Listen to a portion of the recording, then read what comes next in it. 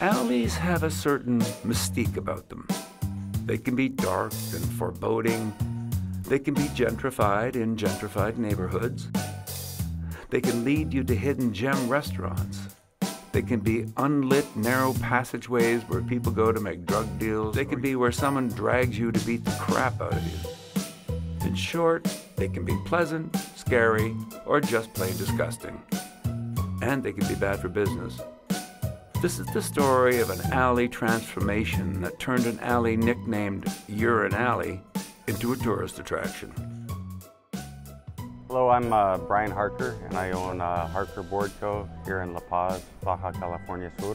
And this alley where we bought our property was called Callejón Miado, and it was Urine Alley in English. And it was this dark side street that nobody wanted to go down other than to go to the bathroom. We installed some lighting initially. By then I had seen a couple of murals in the city, and I started to investigate and find out who was doing the paintings.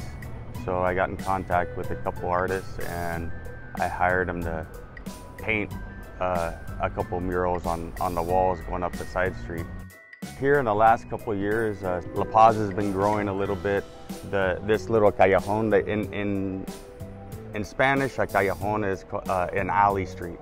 So this alley street here has kind of become a little tourist attraction.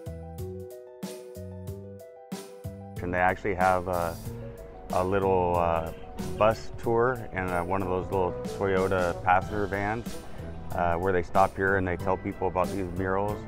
And they have a bicycle tour where they do the same thing, and then they also have a walking tour where they go throughout the city, and this is their first stop actually to start the tour for the murals. There's always somebody taking pictures. So even in the middle of the morning, sometimes at 2 a.m. we'll wake up and we'll hear a car parked outside and they're taking pictures of the mural. La Paz attracts people like Brian. That's partly what makes La Paz such a great place to live, the people who choose to call this home. And hey, the weather doesn't suck either.